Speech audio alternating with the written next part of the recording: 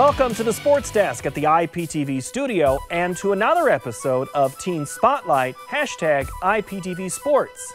I'm Paul Yeager. Sometimes a basketball team can do almost everything right and still fall short of reaching the state tournament. The Davenport North Wildcats had talent, chemistry, and momentum heading into the regional finals only to have it taken away by a last-second shot. Davenport North season came to an emotional close when the Johnston Dragons forced overtime with this miracle buzzer beater shot. As heartbreaking as the ending was, the story of the Wildcats is not one of loss, but victories and making school history. Of all the Iowa girls' basketball dreams that come true, few rival that of the Wildcat star forward, Jinaya Houston. In her freshman season, the Wildcats broke a 42-game Mississippi Athletic Conference losing streak. Her junior year, the team reached the state tournament for the first time in school history. And as a senior, Jinaya rolled to more than 1,500 career points and fulfilled a lifelong goal, signing on to play next year as an Iowa Hawkeye. Sometimes I really think about it, and it's kind of heartbreaking because these 4 years really did go by fast. Me going on to play at Iowa, I think it's going to be the greatest experience that I've ever had.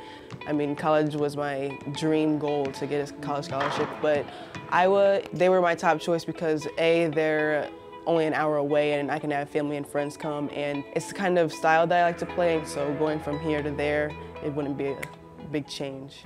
With one look at Janaya's game, it's easy to see what grabbed the Hawkeyes' attention.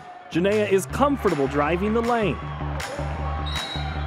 knows how to handle the ball, is consistently looking for the team play, and yet somehow her favorite part of the game is defense. Rebounding is probably my most favorite thing to do in the whole entire game because once you get offense rebounds, it can help your team get those easy buckets, and defense rebounds lead to fast breaks for those easy buckets. Before, I thought that scoring was supposed to be a big thing for me, but now it's my senior year and I'm realizing that just being in all areas like rebounds, assists, I think that that's really important to me. On and off the court, Janaya's priorities have been forming for longer than even she realizes. Both of her parents played college ball, and despite that pedigree, they let her interest in the game grow naturally. Our kids, we let them pick whatever sport they wanted. They tried all of them, and lucky for us that basketball is the one that stuck, because I don't know anything about soccer. Growing up in a basketball household, it seems almost like fate that Jinaya would excel at the game, but her parents are quick to give her all the credit for her accomplishments. We both played, but not to the level that she's doing it, and that's what makes it fun because, that's what we want out of our kids. We want them to be better than us, and she's a prime example of it, so yeah, I'm very proud of her. The most important thing was that it's something that she really wanted to do. So once we saw that she had the passion for it, we just kind of fed her, sacrificed a lot throughout the time that she's been playing. I mean, with not being able to go to dances or, go over to a friend's house at certain times because she put basketball first, and so it's got her to where she's at now. Making Wildcats history with Jinaya are several teammates who have been playing ball with her since grade school. And that extended time together is what turned them into such a strong team. I've actually been playing with Mackenzie O'Brien since we played in Dad's Club, and everybody else, it was second grade on. Like, it's not just in basketball season that we hang out. Like, we'll hang out in the summer, over break, like outside of school and stuff. We love each other, we click, and when we play together, we play as a team. And last season, that bond led to a breakthrough in school history, making a quarterfinals appearance at the state tournament. Oh yeah, we've always talked about how we're gonna make it here, and then when it actually happened, it was just like, oh wow, we're here, we're at state, and it's just, you have to get used to it. It was a great experience, but it's very different. It's a bigger facility, more people, the courts were different, the backboards were different, and I was very nervous when I was playing. After we lost, I looked around, I looked at the crowd, and I waved goodbye. And that was like the moment for me where I remembered everything, and I was gonna keep it in, and I was gonna remember it for like forever, because we're the first North Girls basketball team to make it to state. And that's a huge deal. And we just made history. That was the best season North High School's basketball's had till now. This season, with Jinaya and crew back in tow, North was determined to build on its tournament appearance. However, with 8 games remaining, an all too familiar occurrence in athletics changed the story of the Wildcat season.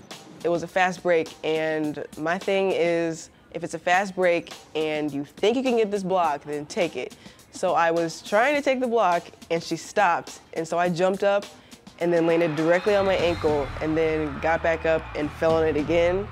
And it was the worst pain that I've ever felt. Once I said that I sprained my ankle and that I was out for the rest of the game, I was instantly just upset because I told him, I have to come back because next week's our biggest week. Despite her desire to play, Janaya's ankle kept her on the bench until regionals, forcing the Wildcats to adapt. Well, last couple years I would have panicked a little bit more, but I think with our experience and a couple of the other girls that need to step up and fill in for someone with her statistics and her ability. I feel like we're missing a piece to the team, but we can carry without her. But just with her, I feel like we're complete and we can get the ball around more.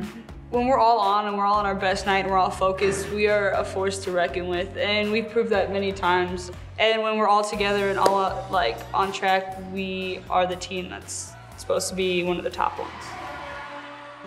The Wildcats wouldn't be whole again until their fateful bout with Johnston.